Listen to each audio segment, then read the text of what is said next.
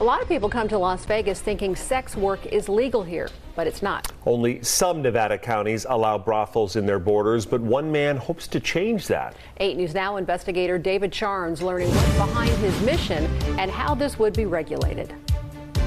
Have all your sexual experiences been in brothels? I've never had sex non-commercially. 32-year-old Russell Greer says he's always paid for sex. It's helped me feel accepted. I'm able to talk to someone who'll listen to me, and able to kiss someone.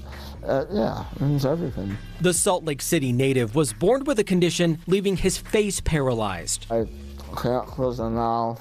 I can't smile. He now lives in Las Vegas and says he's had difficulty dating. In his words, society has not been kind. I don't see what's so wrong with paying for it. Greer says he's fulfilled his need for human connection at brothels across Nevada, the only state where sex work is legal in some areas. State law prohibits counties with more than 700,000 people from having brothels. That includes Clark County and Las Vegas. Individual counties can also choose their own rules. Greer hopes voters in 3 areas will get the chance to weigh in on legalization in 2024. He wants to go bigger in 2026. I just feel like it should be legalized, like where everyone else, where Vegas is. There are about 24 brothels across Nevada where sex workers have to pay taxes and get regular STD checks.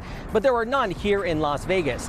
But if they were to come here, it could mean big business. In 2012, a UNLV study found that in just those rural counties, the brothel business brought in an estimated $50 million a year. Who's going to your ranch? Everybody, all walks of life. Tara Adkins is the madam at the Mustang Ranch in Story County, outside Reno. You're almost like a mother figure to these ladies. About 50, some with several clients a day, men, women, and couples. Last Saturday, we had about 150 in one day. Adkins says a good portion of that clientele is like Greer, people who aren't going to bars or using apps and who want to know their partner is safe. What's it like fulfilling that need for them? For me, it is probably the best part of this job, is to make sure that that need of human touch is met. The regulations, Adkins says, are a big part of the job and an important one. When we hire some girls that have been doing independent work,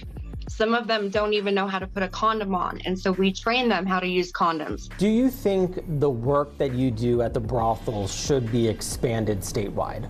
I think more brothels would be a great thing. Dasse works at the ranch. She says the procedures in place, required by law, could be expanded across Nevada. It means that I am safe, I am protected, and I can always stand my ground and demand respect. I would like to own a brothel here in Clark County. Greer hopes legalization goes statewide, reaching Las Vegas, both as a potential brothel owner and to combat non-legal sex work already happening here. Instead of arresting people for doing it, we may as well give them an option to do it.